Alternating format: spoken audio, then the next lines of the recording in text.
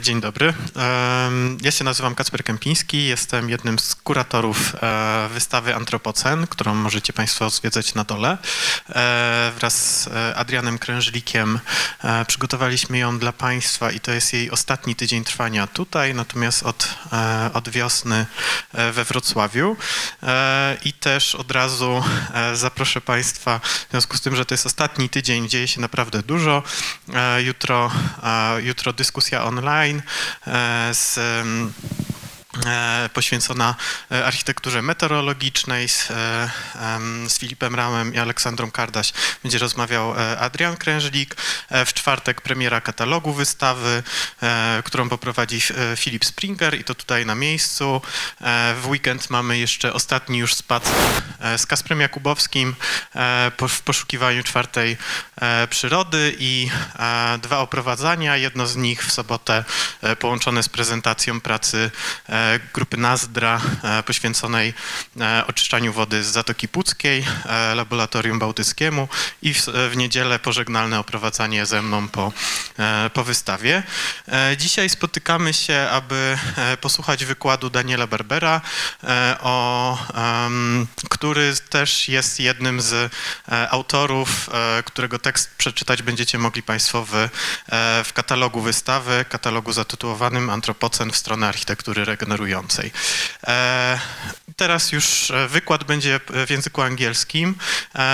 Po wykładzie oczywiście zachęcamy do zadawania pytań. Jeśli będą pytania po polsku, to oczywiście przetłumaczymy i też możemy tłumaczyć odpowiedź, natomiast całość będzie po angielsku. Dlatego też już przedstawienie zacznę po angielsku.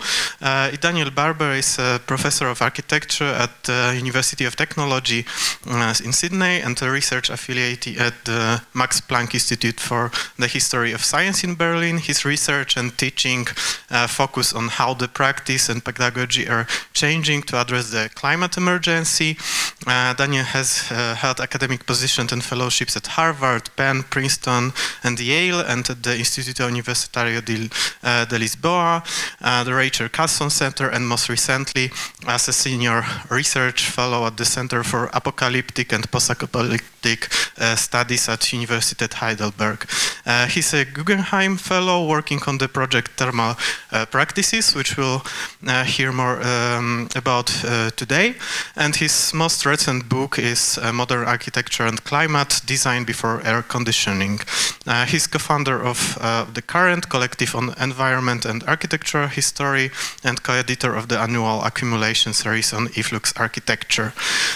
So, Daniel, the stage is yours. Great, thank you so much, Casper, for that introduction and for the invitation, and also for the exhibition downstairs. I mean, just the work that was done there, really quite stunning, and I was really happy to have a chance to see it this afternoon. I assume you've all seen it. Yeah, I'm very happy to be here this evening to discuss this research. I see my task here as sort of helping to push forward a discussion around kind of how in the world of architecture and the building industry and the policies that relate to it, sort of how things need to change, right? And it's not so much about solutions, sort of what exactly we need to do, but sort of mapping out the problem, presenting some material that really kind of in anticipation of questions and comments and suggestions. So I say this in the sense that to some extent I see the lecture as really just a kind of excuse to have the discussion, right? So please have questions, ask questions. That's kind of what I think we're all here for. I'm going to proceed in three parts. First, a kind of extended preamble to just sort of get some material on the table. Then to the kind of central part of it, the larger part of the discussion, we'll be talking through some histories as kind of other narratives, as we'll see in a moment.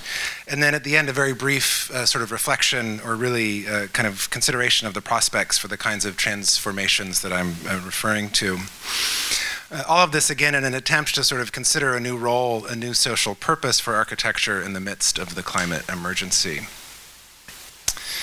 So I'm going to talk from a perspective that assumes or suggests that what we have called sustainable architecture, and this is just sort of my emblematic version of it, I won't talk about this building in any detail, that sustainable architecture is now a thing of the past. right? A failed project, much like the COP climate negotiations just concluded in Egypt, serving to barely impact the rise of climate emissions. Since sustainable or green architecture emerged in the 1980s, carbon emissions from buildings, as I'm sure most of us here know, have continued to increase at a rapid pace, right? Evidence, at least, that sustainability is not enough. Or as Sarah L. Batuti, an architect recently appointed as the UN's Race to Zero ambassador, put it the other day, despite the good intentions of many architects who often, we quote, this is her quote, create a silly building design and then put some solar panels on top and call it green architecture, end quote. Another UN, you're supposed to laugh about that, by the way. Silly building designs, okay, thank you. Another UN representative, the geoscientist Yamina Saheb, puts it somewhat a little differently as she writes, the building industry, quoting again, the building industry is lagging behind all other sectors. It hasn't modernized at all since the Second World War. So we're not going to take too much issue with the term modern here. It means something different in different contexts. But what she means is that in too many instances, we're still operating on this template of steel, concrete, and glass and a sealed interior that developed right after World War II, design methods and material supply chains that have become so deeply embedded in what we call architecture that it appears quite difficult to move on, right? We're facing kind of very embedded obstacles. I forgot to thank everybody for coming here instead of watching the World Cup in the air-conditioned stadium, right? So that's kind of a piece of this too. Or maybe in addition, maybe somebody's got it in their ear. Let us know the score. But so in an April report released by the UN, by the IPCC, the Intergovernmental Panel on Climate Change, that focused on mitigation, this same sort of point was made in more detail. According to the UN, the increases in energy efficiency in the building sector, the impact, that is, of more efficient heating, ventilation, and air conditioning systems, of solar panels and insulated glass panels, and many other types of adjustments, all of these efficiency measures have been overwhelmed by an overall increase in floor area per capita. Right? So we're building more efficiently, but we're just building more, or as we see, sort of taller, right? Such that there is more air conditioning, more steel, concrete, and glass, more of everything, thus increasing the carbon emitted in the atmosphere on a regular basis, thus increasing the scale of the transition to a less carbon-dependent world. Now, again, I'm not going to develop this kind of question, this kind of push against sustainable architecture in great detail, but the premise that I think we can maybe agree on, or at least we can discuss, is that in many ways, sustainable architecture was a means to sort of allow business as usual, right? Building more or less as usual to continue, in a sense, what sort of got us into this mess. Perhaps it's self-evident that that the patterns of architectural practice that have been digging a deeper and deeper hole for all of us to crawl out of, right? So these are the kind of practices that we're struggling against. We've all seen the charts, or we can imagine them, the lines of carbon emissions sort of climbing endlessly upwards. The failure of sustainability, or at least its sloppiness, is an indication of a need for a more dramatic shift. Not slightly better performing buildings, not minor adjustments to energy systems, not formal inflections on familiar typologies, but a more dramatic reassessment of the social role for architecture and the ways we might, in a sense, start at the beginning, relative to the history of modernism, to build up an architecture and a narrative appropriate to our current moment. What would such a history look like, right? How can we describe and define this transition challenge at the level of our understanding of architecture and its social role? The mitigation report that I've just referred to is again precise in this regard. The paradigm shift that is needed, according to the UN, in the building industry and elsewhere, is a move from efficiency to sufficiency. Sufficiency, the authors of the report write, quote, differs from efficiency. Efficiency is about continuous, short-term, marginal technological improvements, end quote. That is to say, playing the same game, only better. Sufficiency, by contrast, to quote them again, is about long-term actions driven by non-technological solutions which consume less in absolute terms. Right, so it's as much about social practices, the way we inhabit spaces, as it is about the spaces that are produced, that are designed and produced. Sufficiency changes the game, proposes a new game, or at least operates according to a different set of rules. Sustainable architecture operates on this efficiency paradigm, slight adjustments to spatial, material, and technological approaches. And again, what is needed is a more dramatic transformation. Another way of putting this term sufficiency is that of demand management, right? So how architecture can play a role in sort of reducing our sense of a need for more, right? Whether that's space or height or cooling and heating, etc. Air conditioning is at the center of this challenge and the transformation to come. Air conditioning, as Peter Sloterdijk put it, quote, in the literal sense, will establish itself as the main space political theme of the coming era, end quote. So our era, right? Air conditioning and HVAC more generally has been a primary target of the efficiency trajectory I've just quickly discussed. Through HVAC, we have filled our interiors with fossil fuels, right? In a sense, we're sort of breathing in coal and oil as we breathe in the heating and the air conditioning that feeds our buildings. Buildings have become systems for processing energy resources as those resources are drawn out of the soil, processed, and burned to power mechanical conditioning systems. And the supply chains and technological trajectories defined by HVAC, in particular the sealed high-rise tower, developed in the US in the 1950s, as in this, again, emblematic example, and then spread around the world, and the mechanical provision of comfort on which these towers relies, air conditioning has produced a world of comfort and consistency, but at great cost, right? The thermal comfort generated inside has, through the carbon emissions of HVAC systems from towers such as these, degraded the prospects for life outside, right? And that's a kind of important kind of one-to-one issue that I tend to focus on, that, you know, the way that we become comfort in our interiors is making the outside more and more uncomfortable, right? So this is the architectural horizon of the just transition: how to shift from efficiency with what methods, how to redesign life in the thermal interior, how to disrupt the industrial infrastructures and technological trajectories that fed the 20th century that have produced these no longer sustainable ways of living. How to, in short, imagine a radically different future, cultivated and facilitated by new kinds of building, new experiences of comfort, new parameters for the value of a good design. So I'm going to elaborate on this sufficiency framework. Sorry, I'm just going to get a little closer. I'm going to elaborate on the sufficiency framework, if a bit obliquely, by recounting some episodes, telling some stories about historical developments in architectural modernism.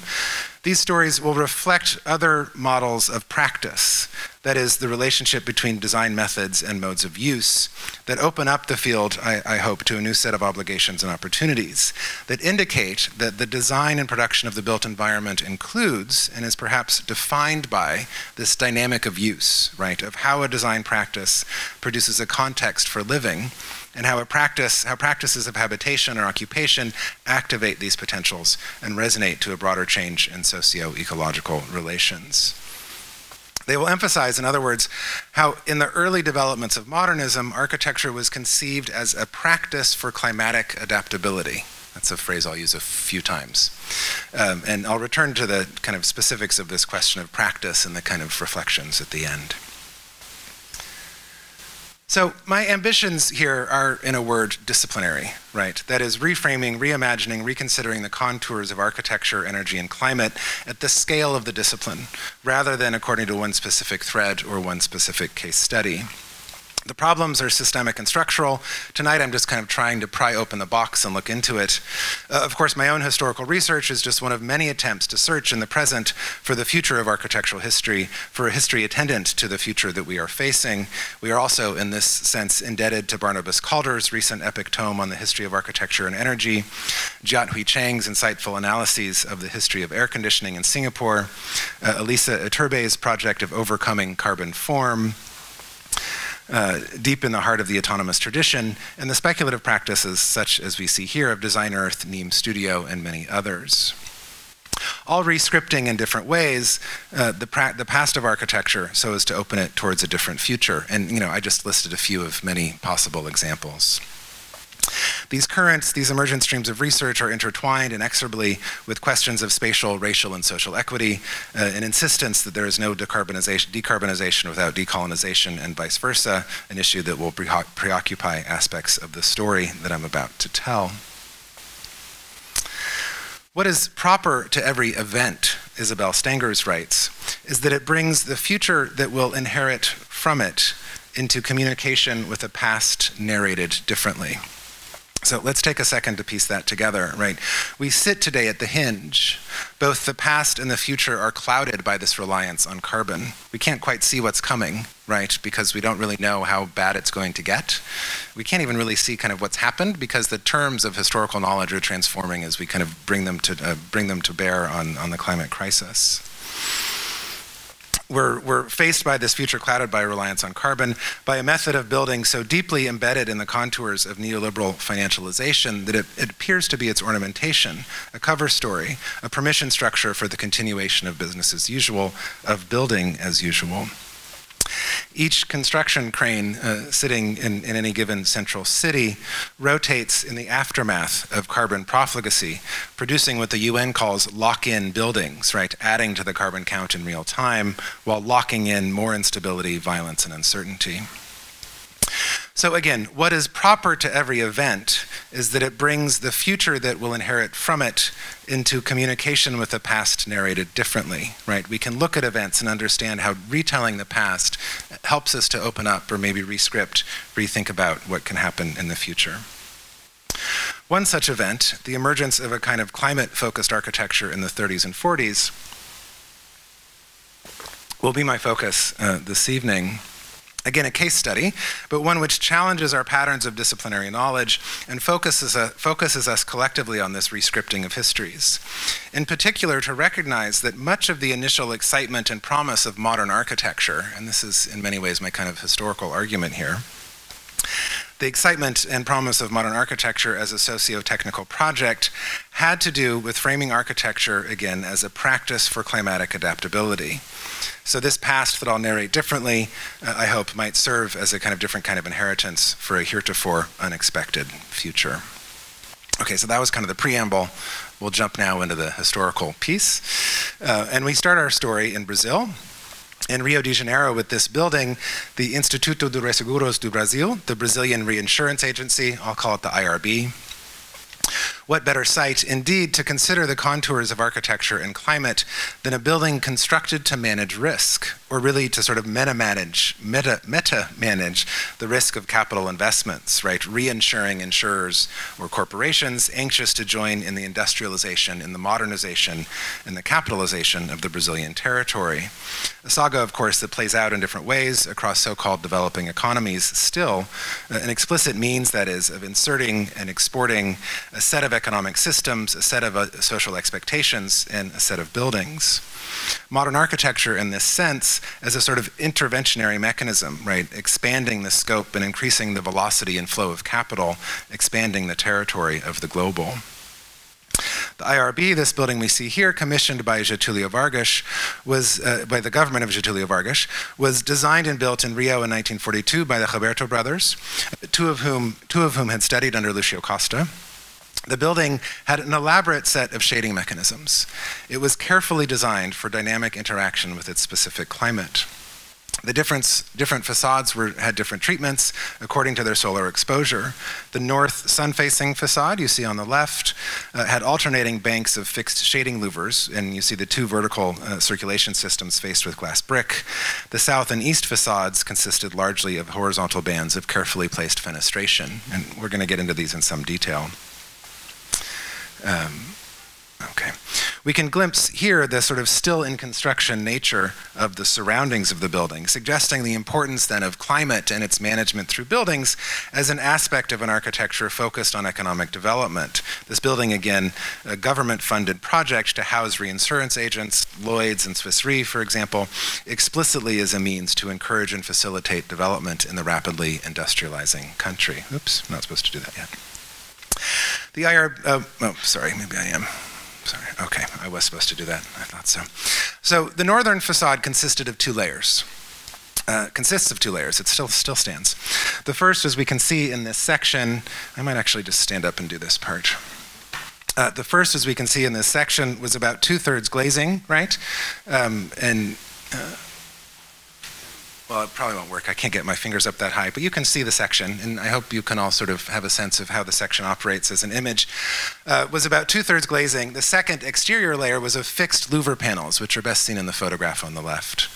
These were hung at a slight distance. This second skin was prefabricated and then brought to the site. The reinforced concrete louvers were formed in a shallow S curve in plan. We can see at the bottom here that, well, it's not quite an S, it's kind of a little hill there, right? The outer face of the louver was a heat deflecting surface, the diagram indicates, to block the penetrating rays of the summer sun, while the inner face was light reflecting, increasing the daylight transmitted to the interior. There was also, as you can see in the middle of the section at the top of that drawing, a heat dispersion space, right? The louvers, again, hung at a short distance from the glazed wall, allowing for the air to be ventilated out. And in the photograph on the right there, you see the kind of louvers that could open or close in order to ventilate that heated air. The interior wall, evident again in section, was divided between a thick storage block on the bottom, itself also heat deflecting, right? And then the operable windows above. We can see the effects of this system in period photographs of the interior. Little direct solar penetration, but perhaps quite light. It's difficult to tell. It depends on how this film was exposed, of course. But these daylit aspects were intensified by the use of open office space, glass brick walls, and other transparent partitions, and the consigning of filing systems and other bulky elements to the periphery. So the kind of opening up of the interior accompanied this transformation to the facade. This was an early attempt, using modern materials and techniques, here another image of the interior, to align the building with its regional climate in order to control, to some extent, thermal and lighting conditions on the interior. However much we may be able today to identify its numerous misapprehensions, right? It didn't work that well according to today's standards. It was the avant-garde of its moment. The historian and curator Barry Bergdahl, in the context of the 2015 exhibition he curated at the New York Museum of Modern Art called Latin America Under Construction, in the catalog for this exhibition, Bergdahl wrote that the emergence of a distinctly South American modernism, and we'll see many more examples in a moment, involved projects and buildings that, quote, are not belated reflections of examples set in Europe, but previsions of a modernization to come, end quote. So this premise that modern architecture didn't just sort of arrive in Brazil as some foreign object, but in fact was generated in part within the discourse internal to the Brazilian architectural discussion, is in fact, that Bergdahl is in effect articulating, has been a part of Brazilian written histories of architecture for some decades. Yet Bergdahl's precise articulation helps us to tease something out here today. Brazil was a site of emergence, of production, more than a site of reception, or at least as much as a site of reception for modern architectural ideas. The arrow of history here moves from south to north, or at least is somewhat circular. Also significant, this inversion of cause and effect of this kind of historical narrative places climate and the elaboration of design methods to manage the thermal interior as essential to narrative conceptions of the progressive development of modernism, right? So sort of one initial piece of evidence that climate was an important aspect of these discussions. We could draw this notion of architecture as a practice for climatic adaptability back to the heart of the matter, so to speak, the heart of the history of modern architecture, to provisionally reclaim Le Corbusier on these terms. In the interwar period, Le Corbusier was preoccupied with climate control by the building as a system of climatic mediation with varying effects. We see in the sketch on the right, especially up at the top there, right, this sort of elemental understanding of the pattern, the seasonal patterns of the sun, and how an extended eave on a building could block the sun in the winter, I'm sorry, in the summer, and let it in the winter, right? I got that right. So we see, yeah, this kind of basic understanding of climate aptitudes. This project in Barcelona was considered by Le Corbusier to be an experiment in the warmer Mediterranean climate, right, a relative south to his Parisian or Genevan north. The building suggests that interest in climate patterns was integrated into more well-known aspects of his work, represented perhaps by the domino drawing, again, maybe bringing some of you back to your intro to architecture survey courses. The openness of the facade in particular that's represented by the domino drawing quickly led to it being filled with glass, and we see one version of this in the model on the bottom left. that this all-glass facade soon led to the problem of overheating. Indeed, early in his promotion of the so-called pan de verre, the wall of glass, in 1928, Le Corbusier already feared that, quote, "the hour of doom is fast approaching," end quote, for the all-glass wall, once he realized it was not feasible outside of very limited climatic conditions, right? So it very quickly led to overheating.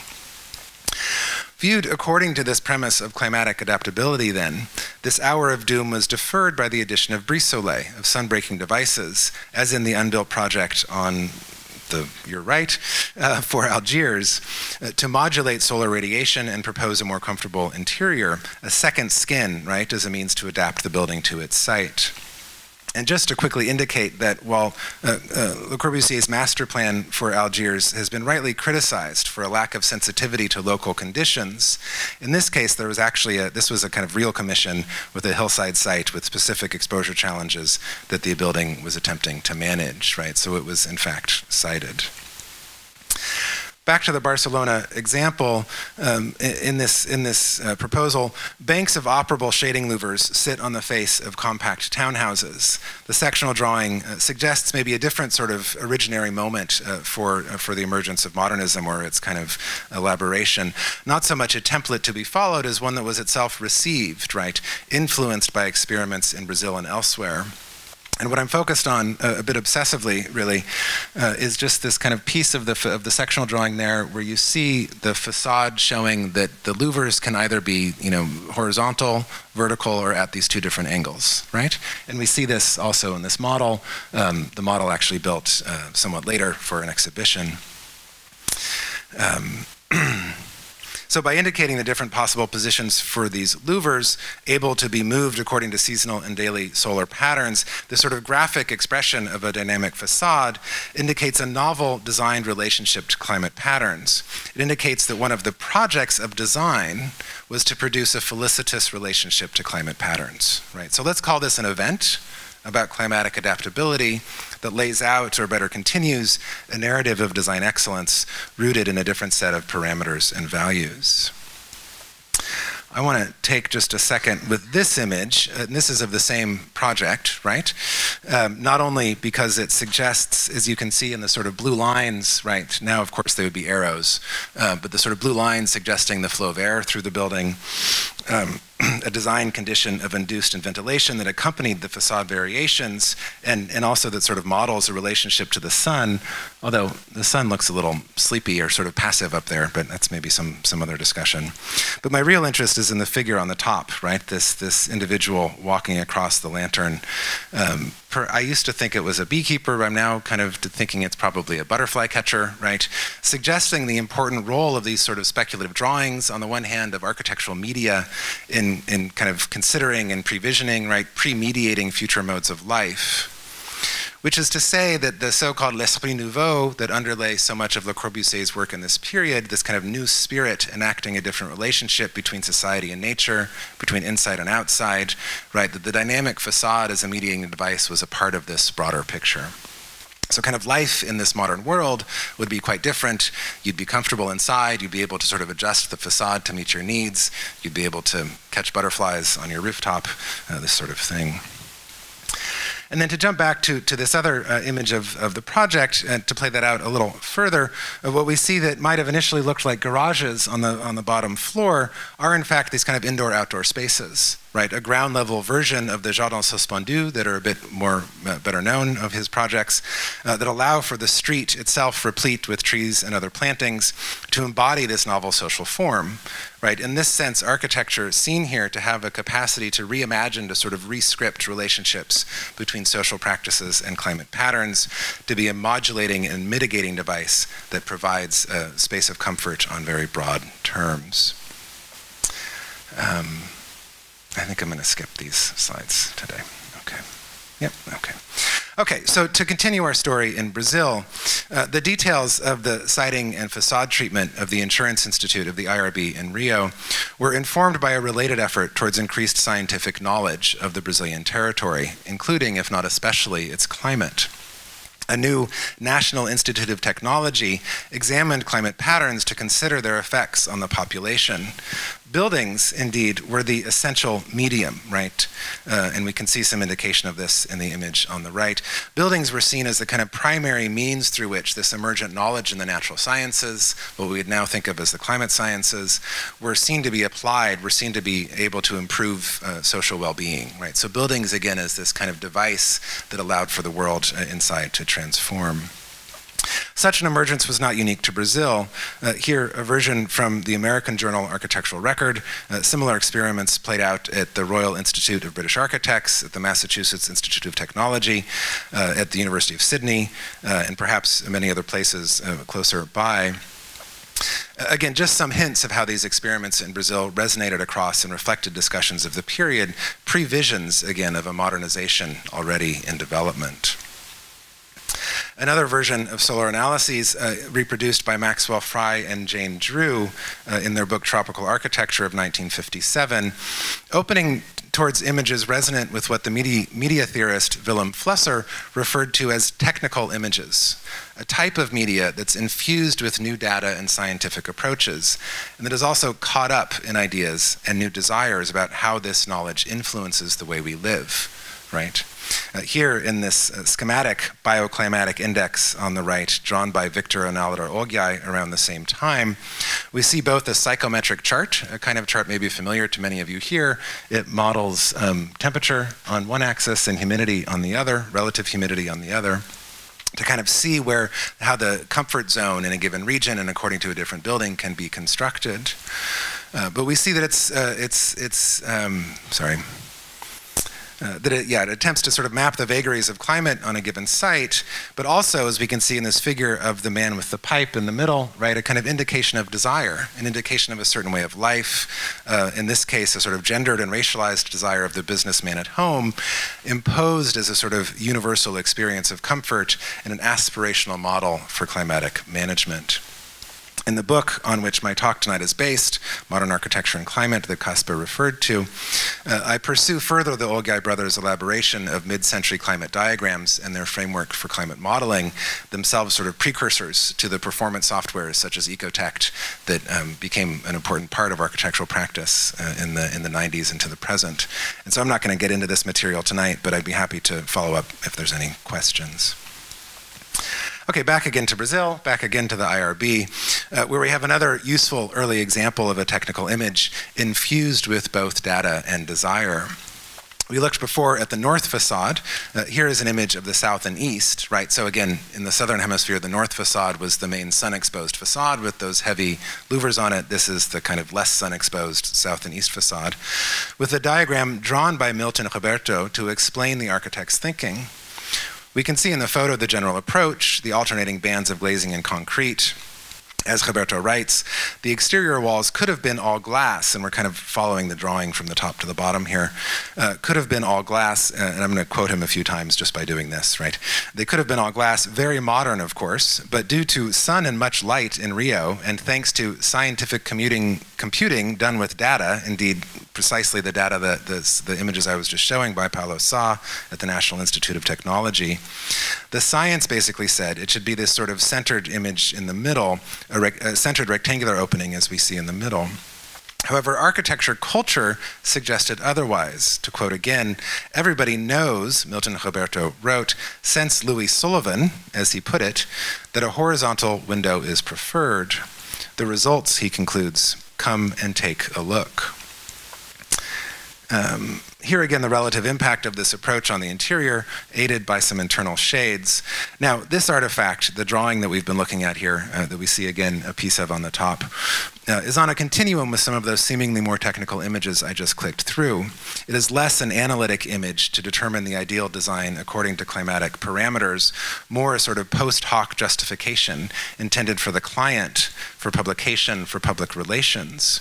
While it's a bit feeble as a kind of argument for climatic modernity, it helps to clarify, I hope, that climate data was being brought into design on architectural terms, right?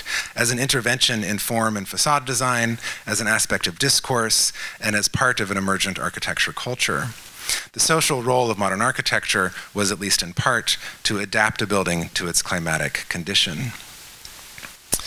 From this foundation, we can start to get a sense of, to take a look at the emergence of a certain type of climatic modernism, start to build up the database, so to speak, the many different ways that facade treatment sought to alter the experience of the interior, sought to place the thermal interior in a different relationship with the regional climate.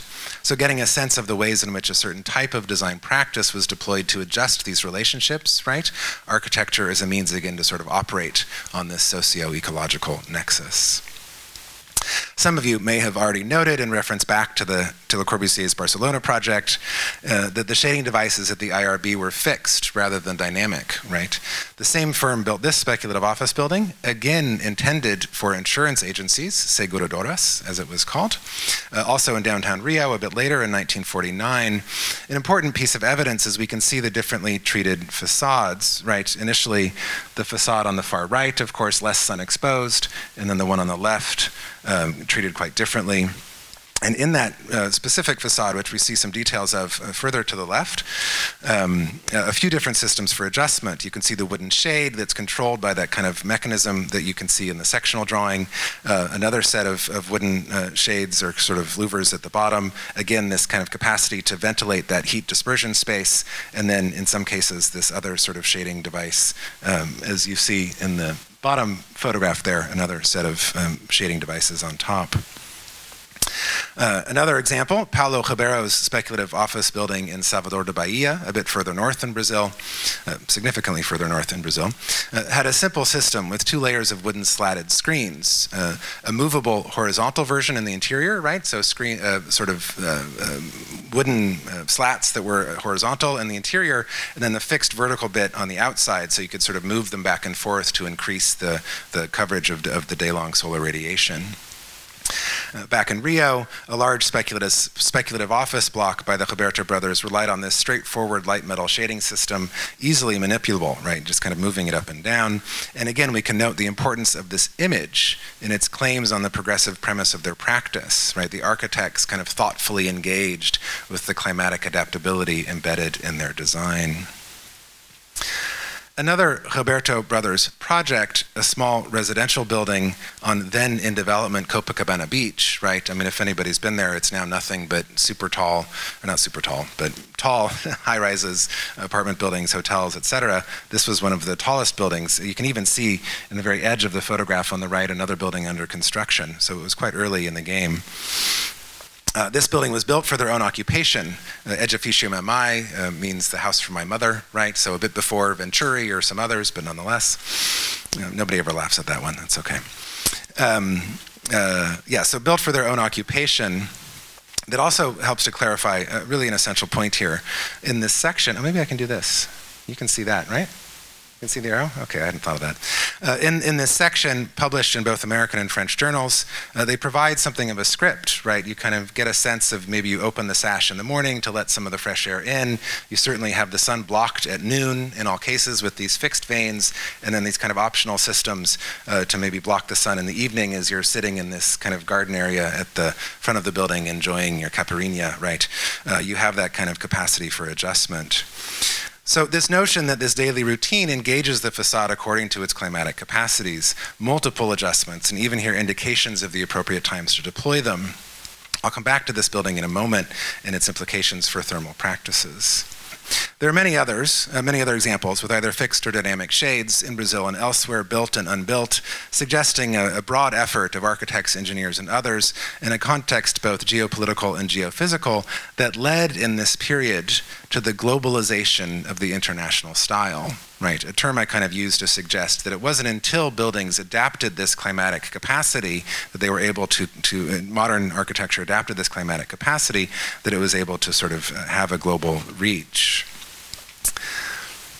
Each of these buildings not only brings its own set of design drivers, each also provides evidence of different aspects of climate knowledge and different socio-political contexts, such as here, an unbuilt project for the Bahrain Petroleum Company by an architect from Dallas. Okay, so one more Brazilian building, a better known example of architecture as a practice of climatic adaptability that allows me to clarify a few things and then move to a concluding discussion of thermal practices. Likely the most famous example of Brazilian shaded modernism, I assume known to many of you here, the Ministry of Education and Health, a building designed by Lucio Costa and the young Oscar Niemeyer and a team of architects and engineers, and not Le Corbusier, which we don't need to get into the details of, but that's sort of been disproven, let's say. One of the many buildings he claims that was in doubt as to whether he was really involved. The sun-exposed facade, as we see on the right, contains an egg crate system, each module filled with a bank of 3 or 4 adjustable louvers.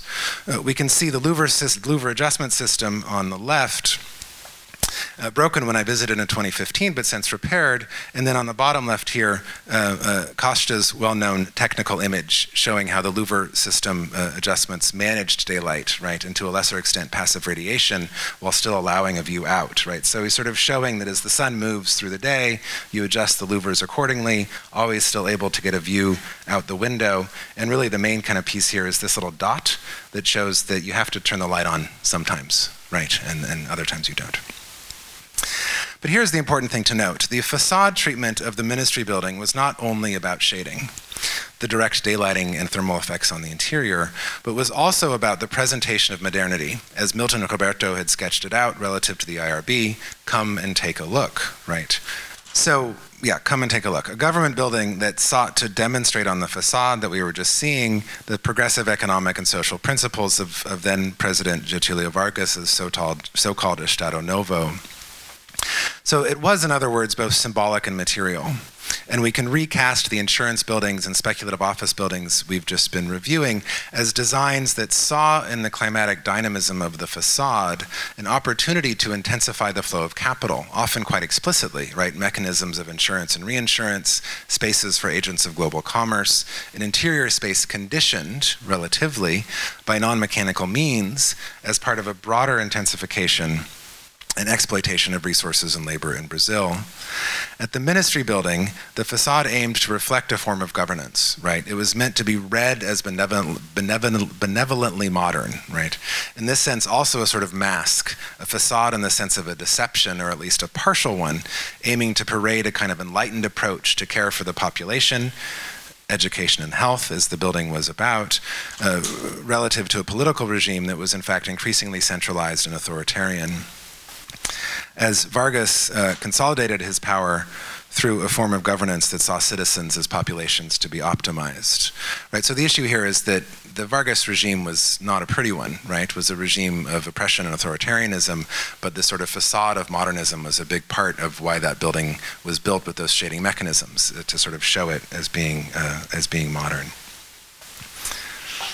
It's a slight twist, perhaps, to what might have been today a narrative of technological triumph of architecture as the solution to a regionally considered, historically bounded set of geophysical complications, if only that were the case. Rather, we see in pre-war climatic modernism and its legacy, and quite clearly, that the shaded facade was deployed to normalize the thermal interior. However, inadequately on our terms today, the goal was to make it adequate, that is, to a global flow of knowledge and finance, and according to a universal physiological norm. So shaded modernism in this sense was its own sort of avant-garde, right? As much for innovations relative to design culture as an advance output in the forces of capital, of the transformation, indeed, from direct colonial rule to methods of resource and labor extraction piloted by corporations. Here, for example, the headquarters for British Petroleum in Lagos with banks of movable vertical louvers designed by Fry and Drew. The shading system seemingly required to provide a space in the tropics for occupation by British and European corporate agents, in a region replete with oil, but with an infrastructure that took that oil out of the country rather than making it able to feed a building such as this.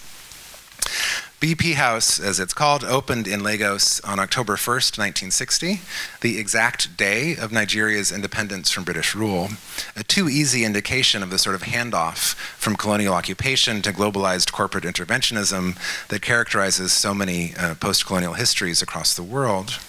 Here, the building as an energetic object takes on an additional dimension, not only managing in the disposition of its facade system the energetic flows of global capital, but quite literally serving as a node to connect flows of capital and oil. Right? The energy-saving facade system facilitated administrative practices of resource extraction, labor exploitation, and the explicit corporate violence of BP, Shell, and other corporations as they profited from the decimation of the Niger Delta. So to jump back then to the comment from Bergdahl, right, his suggestion that these Brazilian experiments were not reflections of European models, but rather previsions of a modernization to come, we've seen this to be true in a few ways.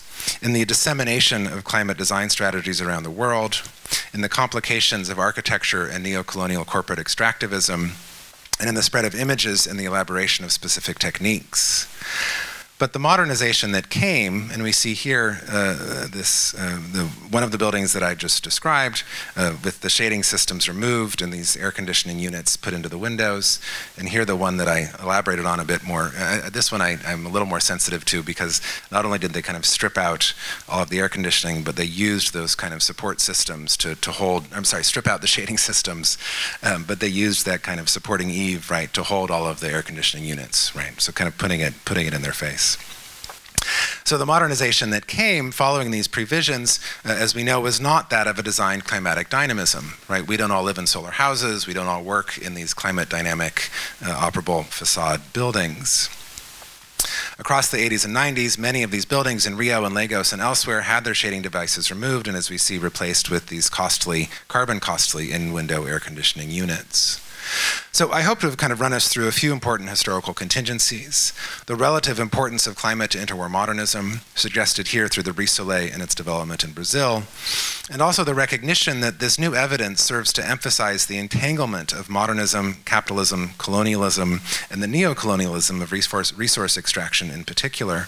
Sorry, here's the BP building after the shading systems were removed. Climate in this historical condition is not a solution as much as an inflection, a window into the complexities of architecture's imbrication in the fossil fuel era. All the same, these thermal practices from the 1940s, to go back to this slide, offer a potent recognition of the vagaries of historical change, evidence from a period just before air conditioning, in other words, that can help us think about architecture after air conditioning. We return to this premise of sufficiency, of demand management, of a framework for architecture that emphasizes the interconnection of design practice with climate governments and social habits. So the edificio mamai helps us here a bit, I think. Designed by architects, as I kind of walked us through very quickly, to encourage considered interaction with the climate. So a design practice, right, that focuses on climate adjustment, lived in according to those opportunities of relative comfort produced according to the inhabitants' needs, right? You want to cool off or warm up, you adjust the facade. I'm calling this a thermal practice, right? So we have the design practice, the thermal practice, and all in the context of a range of governance imperatives, practices of resource management, often as a site of resistance, another form of practice of governance. For contrast, we could see this project next to a contemporaneous one, the Equitable Insurance Building in Portland, Oregon, designed and built almost at the same time. That's in the US. Designed by Piotr Beluszki and generally regarded as the first curtain wall building, right? The first sealed office building that had a fully sealed facade such that the interior conditioning system was required for habitation, right? You couldn't open these windows. You couldn't do anything in this building without turning on the air conditioning. The governance, the kind of practice of governance in this context was the provision of as much energy as possible. Beluszki writes about the fact that he produced this building in the context of the kind of excess of energy resources available right after World War II, right, that had been used for the war effort and they were now sort of sitting there waiting to be used. So he kind of tried to make a building that would use a lot of energy to keep that kind of economic engine going, right? The architectural approach was a means then to maximize energy demand, and the role of the occupant, as we see here also in this image on the right, was more or less non-existent, right? So here on the left is the interior of the building we just saw, the Belushki Tower in Portland. You see those, those windows will not open, and then, I'm sorry, that's on your left. And then on the right, at the UN headquarters, which I don't have the exterior of, but perhaps you know it, and I like this image because you see what's the thermal practice going on here is just this kind of turning of a knob, right? The beginning of this moment when the way that we engage with our thermal environment is simply a sort of push-button system, of course now many times on our phones.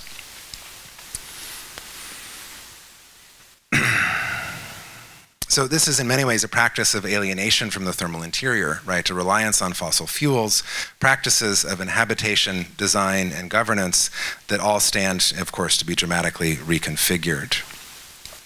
At stake for architecture today is how a practice of living in and experiencing the thermal space of the designed interior is developed and trained, imagined and transformed, and how these practices, and of course this is kind of the main point, how reimagining the practice of comfort has direct impacts on carbon emissions, how it resonates beyond the thermal interior to the planetary biophysical system, and thereby how a practice of discomfort might allow for a different set of causes and effects, might allow for a future that is, might open a way through atmospheric disruption. So to conclude my comments this evening, if you'll indulge me for a few more moments, I want to focus on these issues of comfort and discomfort and this question of practice relative to them, right? I've already tried to kind of outline this question of these entangled sort of multiple practices of inhabitation, design, and governance, and I want to kind of just play this out for a second relative to this question of comfort.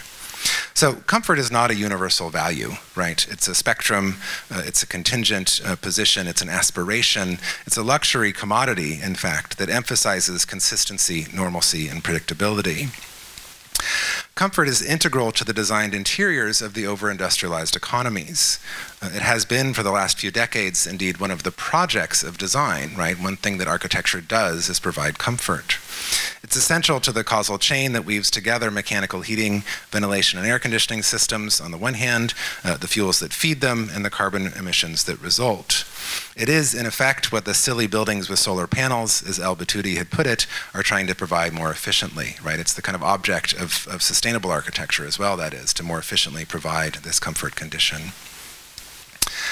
When we turn up the dial of the thermostat, as we just saw happening at the UN, we are exacerbating inequity and perpetuating violence.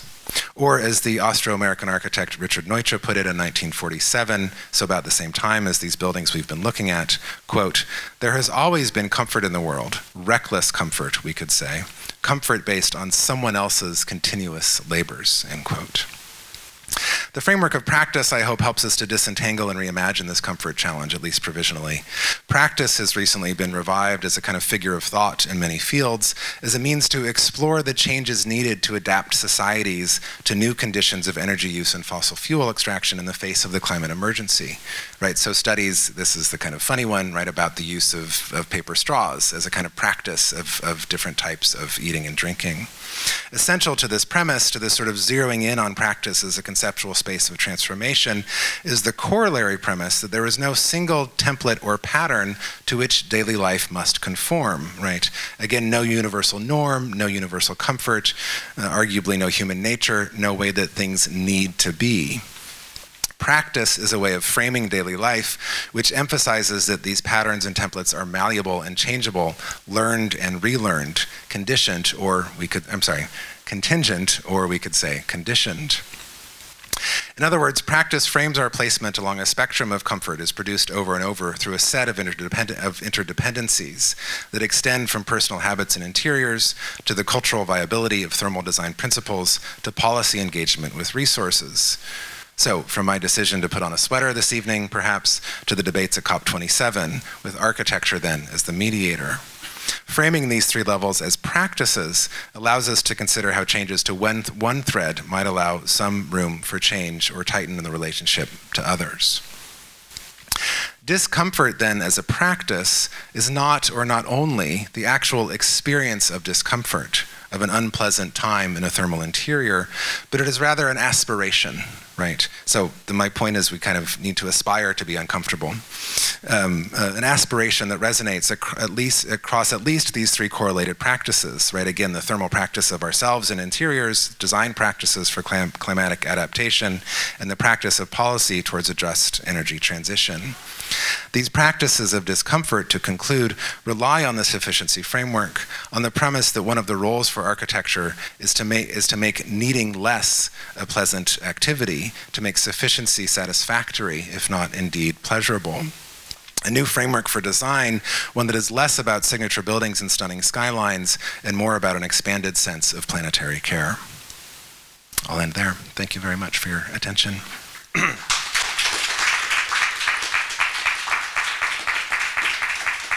I liked very much the phrase that you used, that modernism was a practice for climatic adaptability. And I'm wondering, because the history of architecture brings us many examples like those brise-soleils, how we can use what techniques we can use to make buildings adaptable to different climates, but how we can introduce that when systems of heating, ventilation, air conditioning are a kind of must in a contemporary building system, yes, that they are on the checklist for every building, how we can overcome that.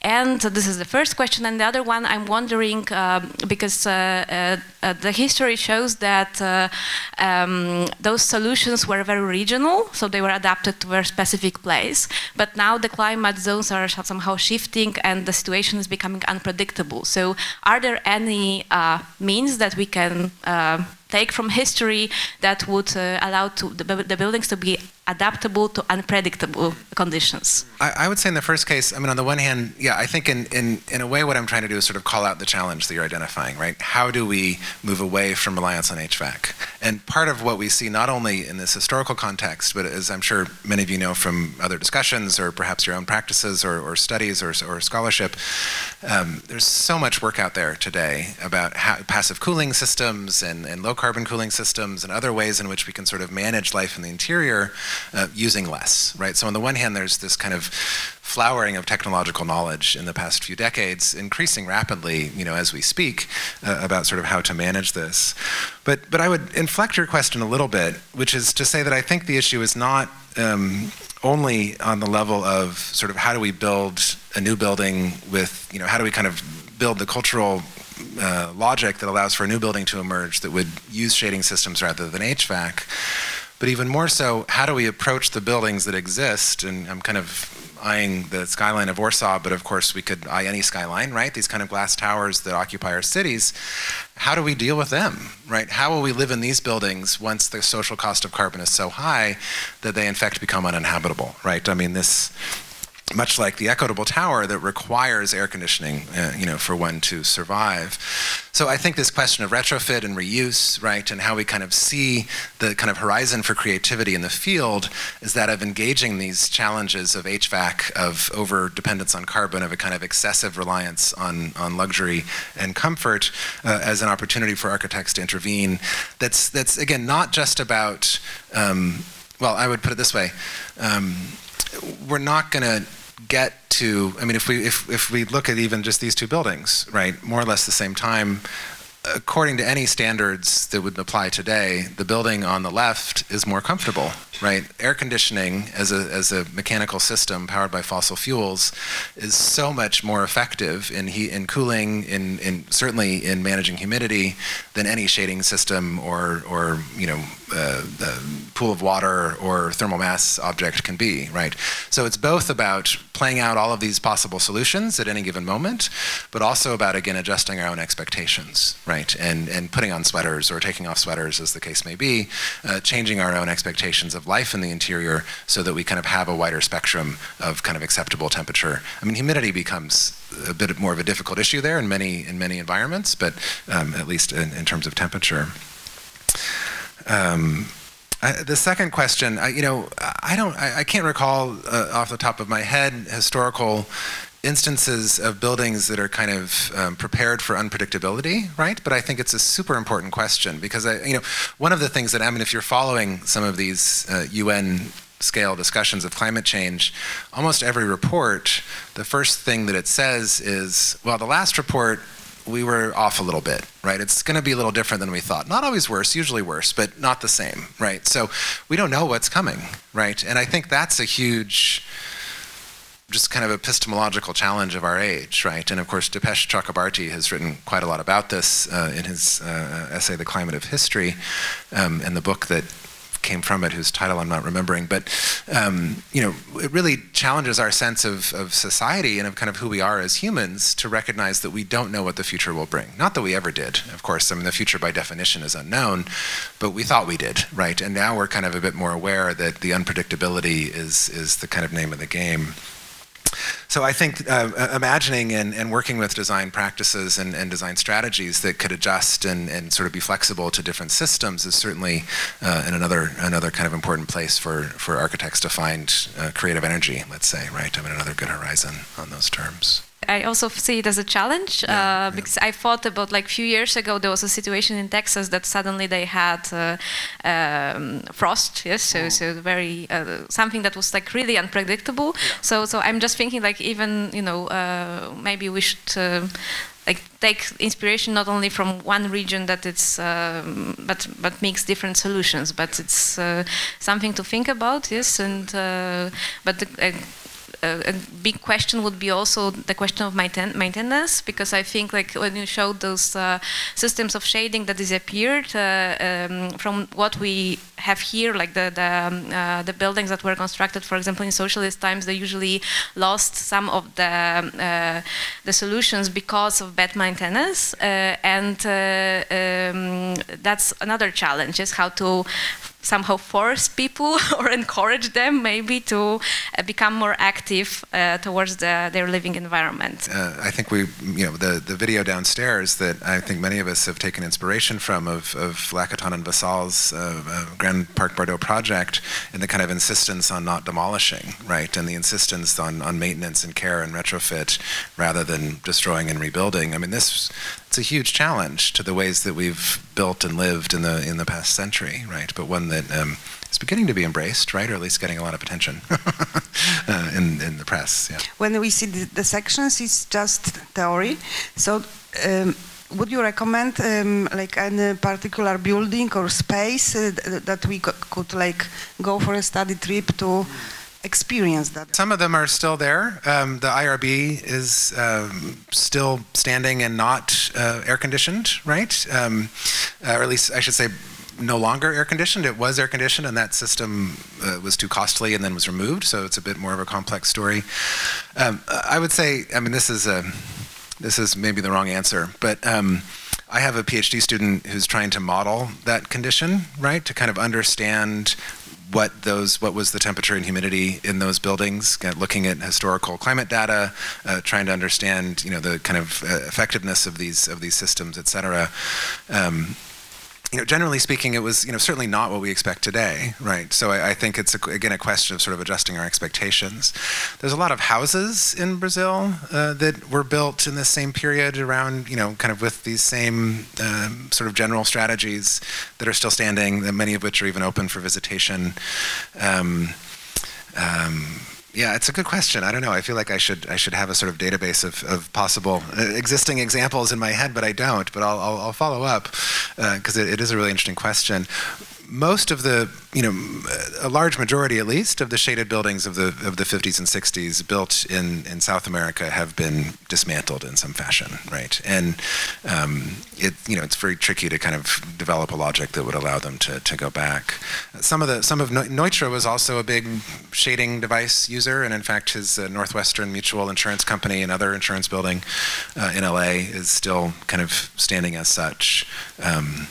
But again, I'm pretty sure they have some sort of internal air conditioning unit in there, right? I mean, it's part of the issue. Like, it's just. As I'm saying that, it's like I'm thinking, oh, I've seen pictures of it. I've been there. I know the shading systems are still there. But as I'm saying that, I'm thinking, I'm sure that in that office space, somebody at some point said, let's put in an air conditioner, right? And they probably did.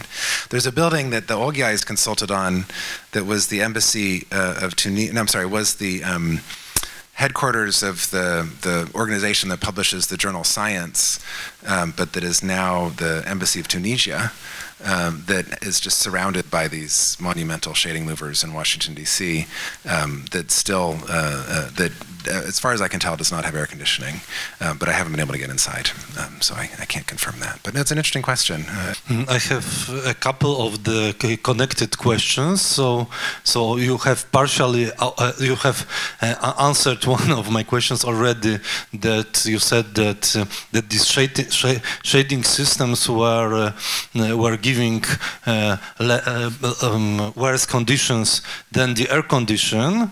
But then following it, is it maybe the question of because I know experiencing in the hot climate in Tunisia that in the traditional architecture there is much more comfort than in climatized buildings when you have thermal shock when you go outside. So then is the question, maybe the problem is in the modernism itself, which wants big openings and big openings, big glazings, and does not give this mass which accumulates temperature.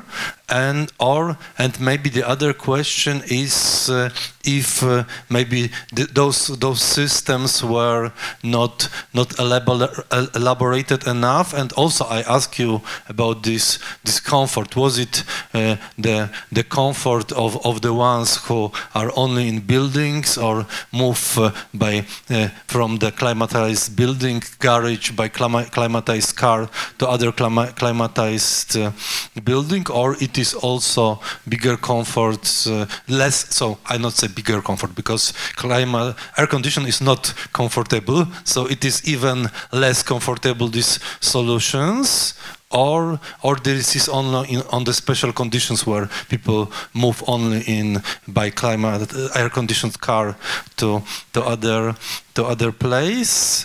And maybe it is also the question that those systems were only in the initial phase of development. Maybe they could be better developed. Sure. And I will tell you, so by the side, one reflection that I was this year first time in America, and then in Canada I was shocked that they have no shadings or no trees at car parkings, and I asked my aunt why we do not park in the shadow, and she said, "Oh, I did not thought about it that you can park the car in the shadow. What in Poland is obvious that when you park a car, you are looking for the shadow." I mean, one of many possible anecdotes, right, about sort of the ways that we adjust our ways of life, right, the ways that we adapt culturally in kind of different ways.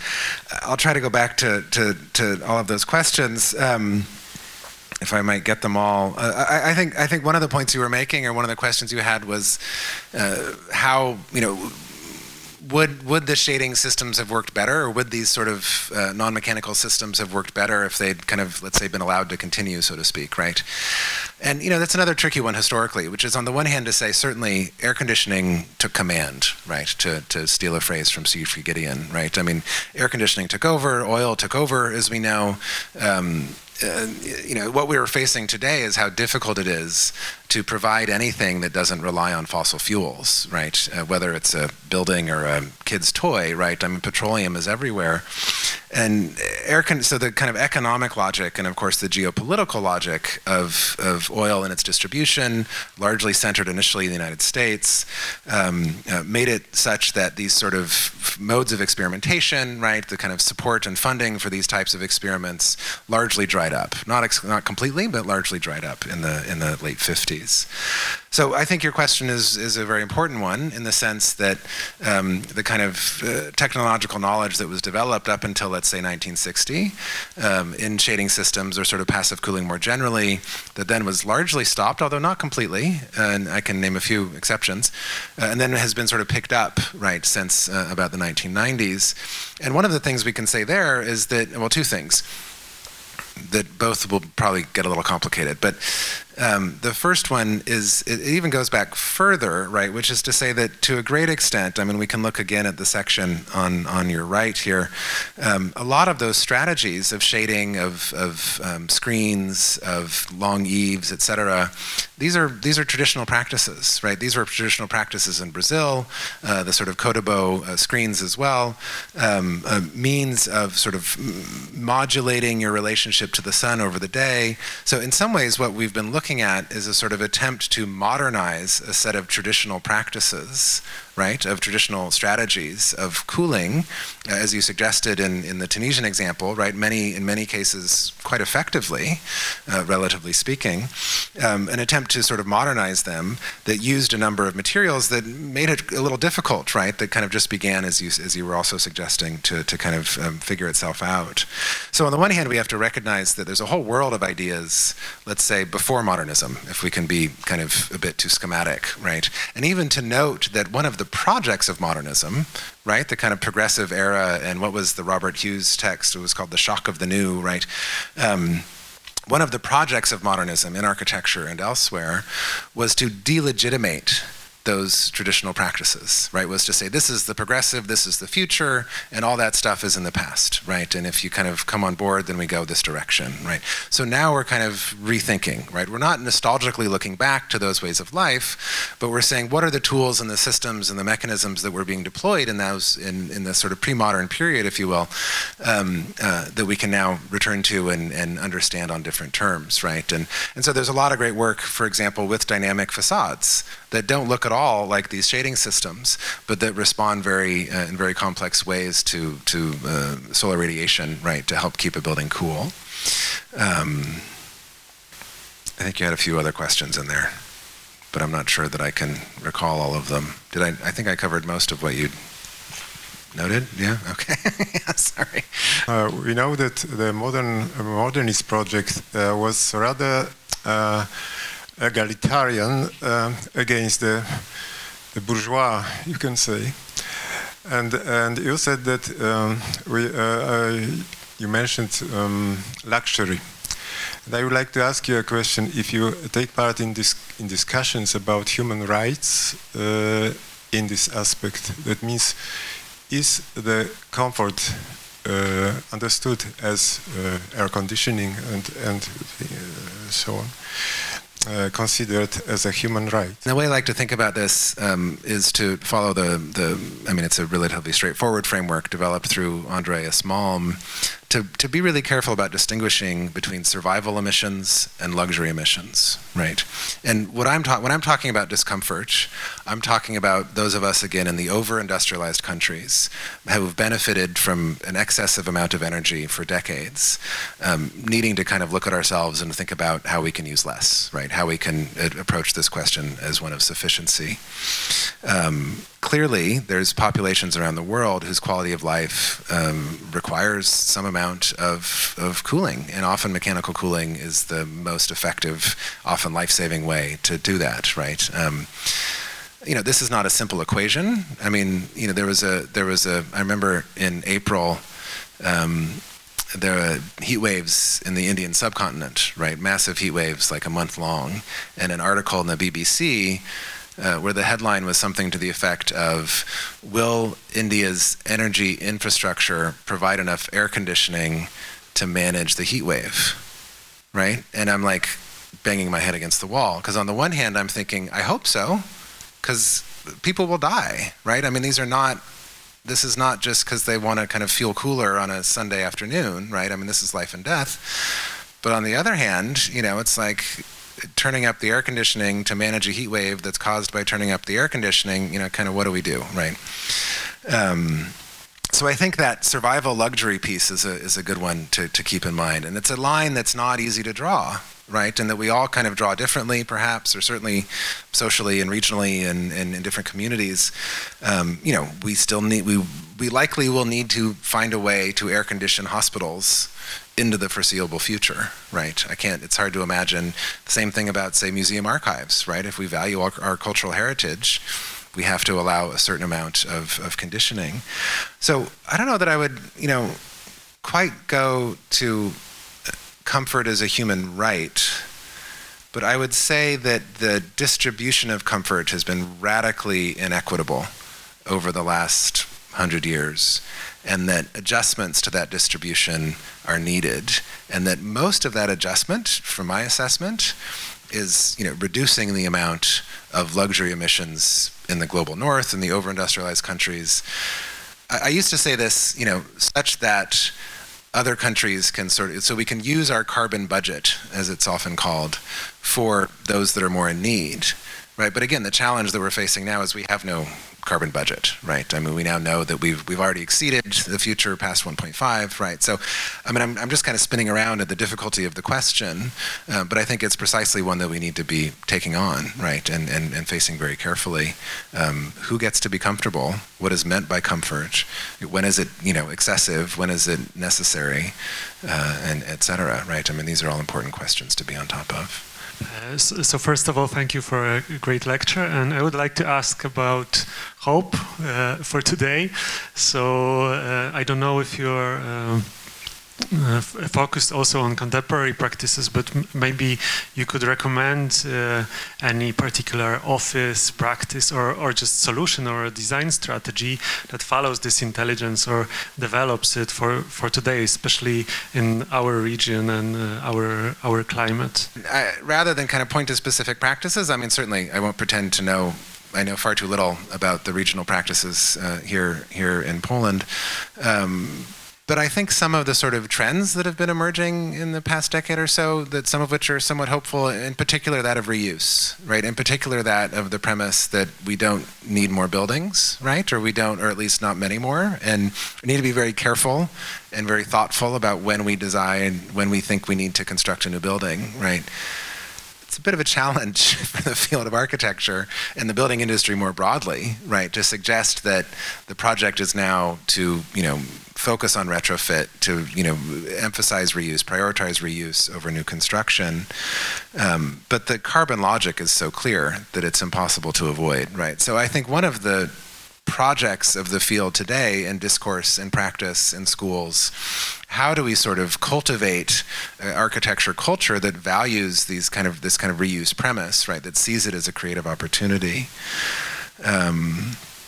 I think that's the main way I would address that. I mean, that's where I get a certain amount of hope, right? Is when I see these creative reuse practices. I would say also, though, I mean, I think there's so much going on in terms of, let's say I guess one way to think about this, and we can go back to the early moments of modernism here as well, and I'm going to be far too schematic, right? But it kind of started with exhibitions. It started with publications, right? And the buildings came later, or at least the massive buildings, right? There were a few early on. And I think we're seeing today, I mean, in the exhibition downstairs, and Alexandra's work, and many others, I'm sure here in this region, the recent Rotterdam Biennale, was really focused on, it was called It's About Time, like how do we kind of shift the discussion right now? We've kind of been waiting long enough, right? All sorts of, there was a solar Biennale also in Rotterdam earlier this year, all sorts of discussions and inflections of architecture discussions that are grappling with this, right? That are saying, okay, what do we do? How do we kind of take this on a bit significantly more effectively? And I think in a lot of those sort of cultural moments, I get a lot of hope, right? I also sometimes despair because it's not enough to talk about it. I'm quite critical of myself as a scholar, like why do I just keep writing about this stuff when the kind of world's falling down around me, right? But I don't know, I'm a bit old to change now, but I think that, finding in these kind of discursive cultural engagements the opportunity, I mean, part of what we need to do is change our expectations, change our aspirations. Those are cultural questions as much as kind of professional questions, right? So I think looking at and cultivating and, going to the exhibitions, watching the lectures and discussions and making the exhibitions, curating, participating, right? I mean, this is a nice way to kind of get these issues on the table such that cultures can transform, right?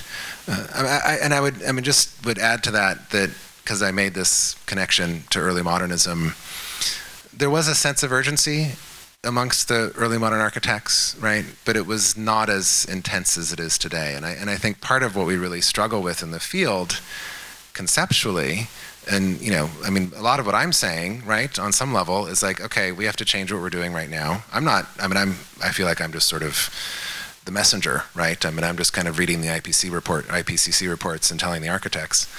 A sense of urgency, but of course urgency can also be very dangerous, right? I mean, Walter Benjamin was the most articulate to note that the state of emergency is the one that we're kind of constantly living in, that it increases oppression in most cases, becomes an excuse for more sort of political subjugation, right?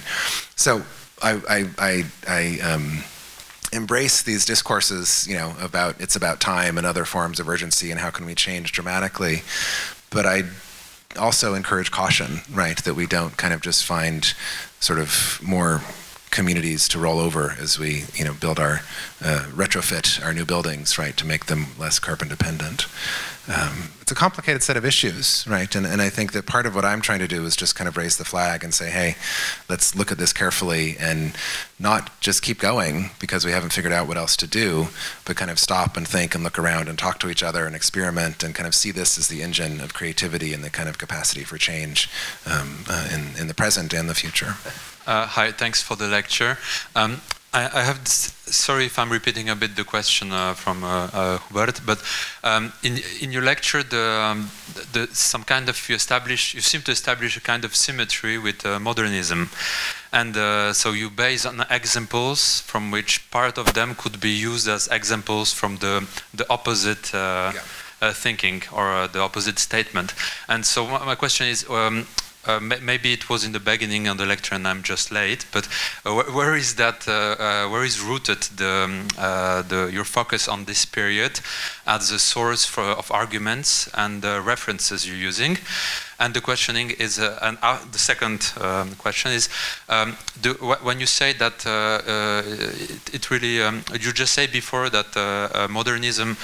First, it was about exhibitions. Then it became built matter, and it's like you're looking for that, or you expect that kind of same power of movement.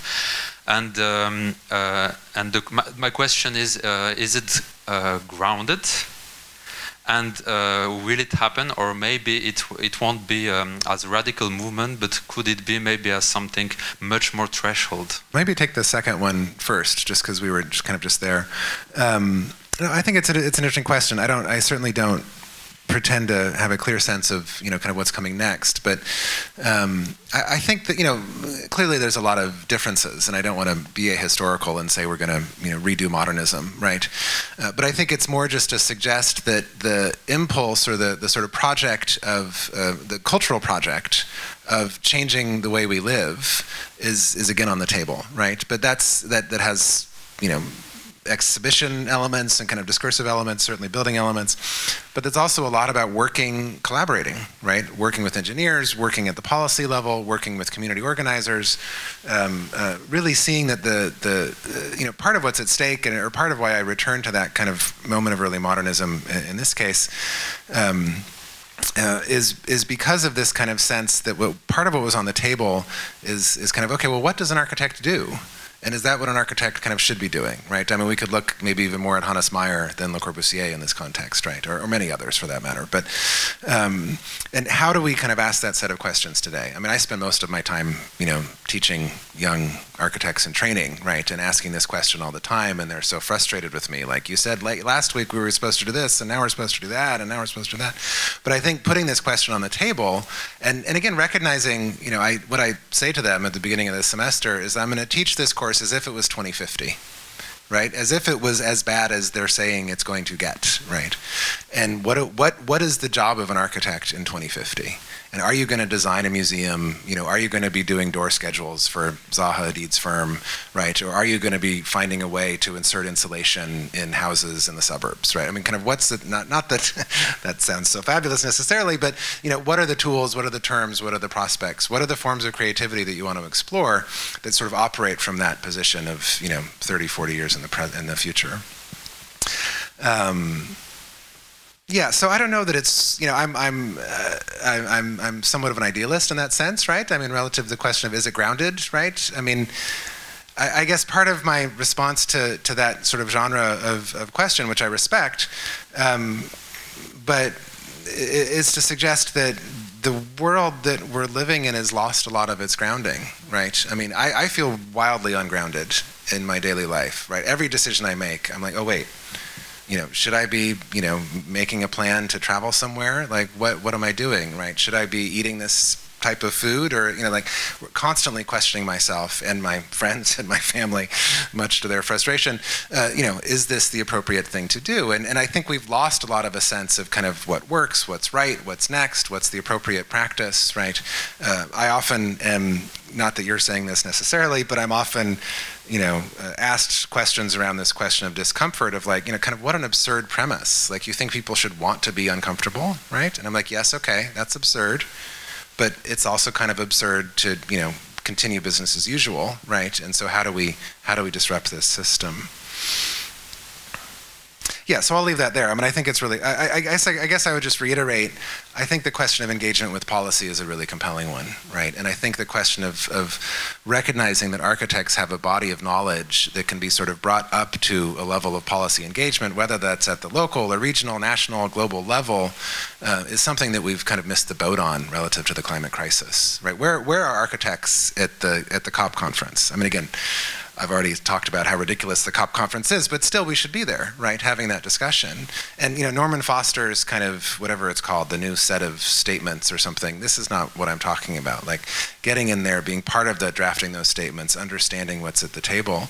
And, so how we kind of see part of our job is that of advocacy for a different future, right? Because we're invested in it as individuals, but as professionals as well, our capacity to work is transforming dramatically every day, right? So we need to keep that in mind. Kind of as I discovered in the 30s and 40s, a lot of architects were talking about climate, and I was like, wait a second, nobody ever told me about that. When I went into the Le Corbusier archive, and I was just like, oh my God, there's like reams and reams of material here about kind of how to see the building as a kind of climate management device, right? It just sort of set me off. I'd actually started with the work of the Ogyais, this kind of crazy twin brothers from Hungary who ended up at Princeton developing these what looked like totally insane kind of methods to design with climate that I discovered through a colleague were the basis of one of these performance softwares that came out in the 90s, right? So I was like, oh, maybe not so crazy, right? So kind of wanted to understand that history.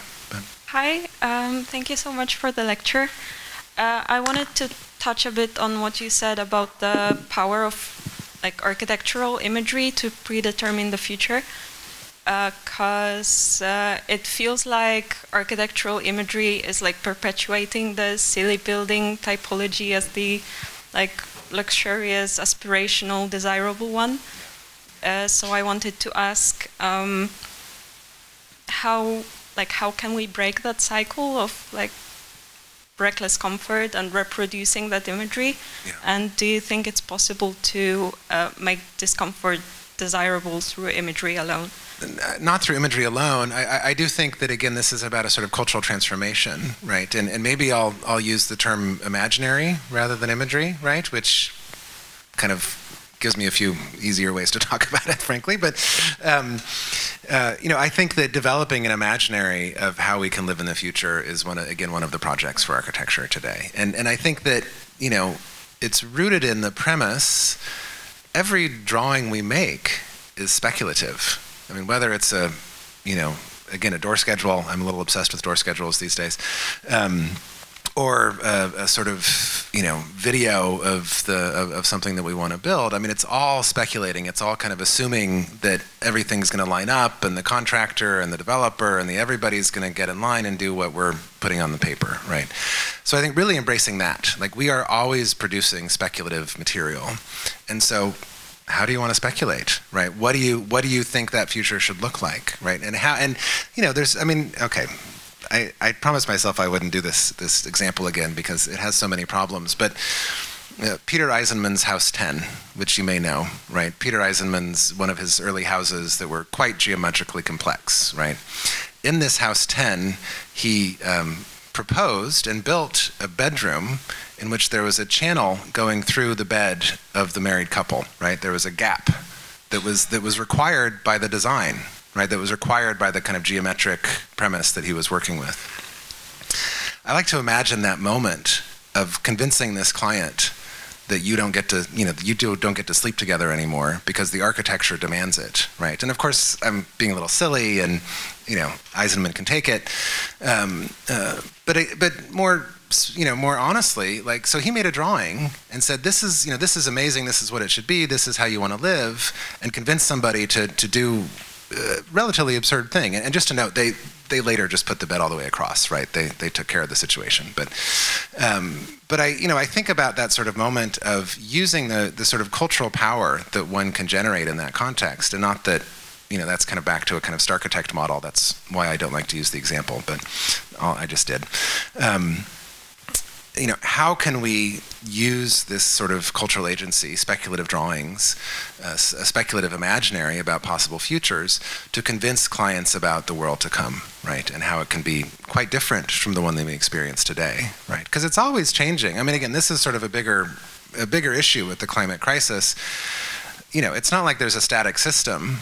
It's, capitalism has been in development for centuries. The climate crisis and its relationship to colonialism has been going on, right? I mean, things are changing all the time.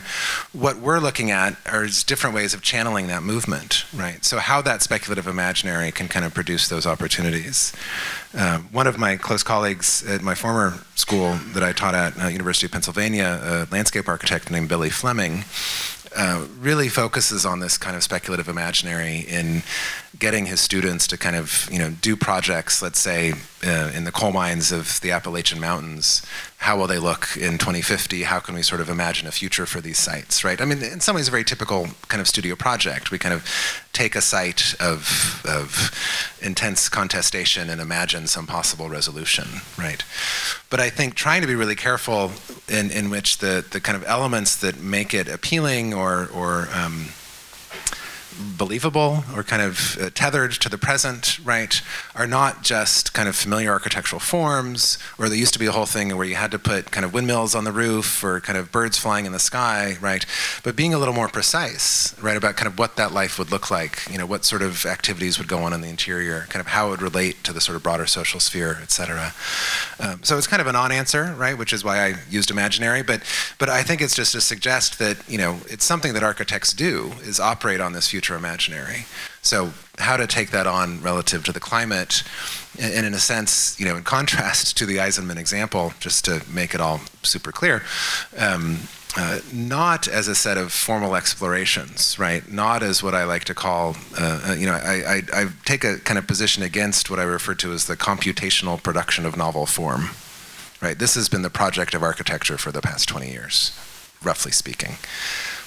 We need another project, and we have another project. I mean, it's there, we're working on it, it's happening, I'm not pretending otherwise, but how can we sort of use computation, use the imaginary, produce images that are not just about novel formal experience, not that has to be out of the picture, but not exclusively about novel formal experience, but about how that experience kind of resonates into the future relative to carbon emissions, relative to ways of life, relative to changing habits and practices, right?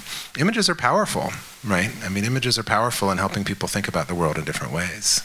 So there's a lot of agency there that I think we can embrace somewhat differently. I wanted to ask you about the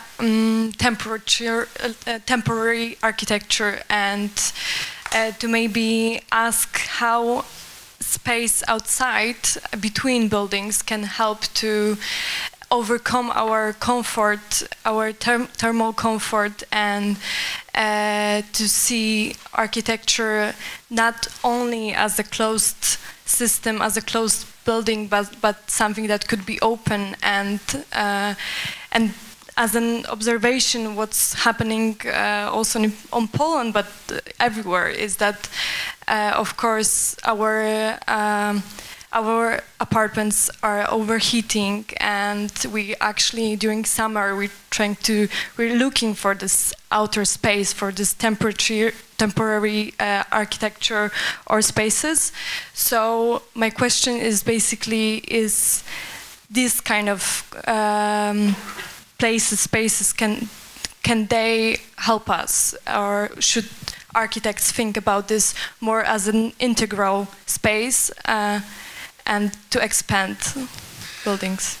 I think one of the ways to think about that is, and I'm struggling a little bit, because I think we also want to be careful kind of landscape architects have a place of operation, urban designers, urban planners. Our architects there's been a certain history of architects attempting to kind of take it all on, right? And I'm not sure that's always been a useful thing. That's not what you're asking, but I don't want to respond in that regard.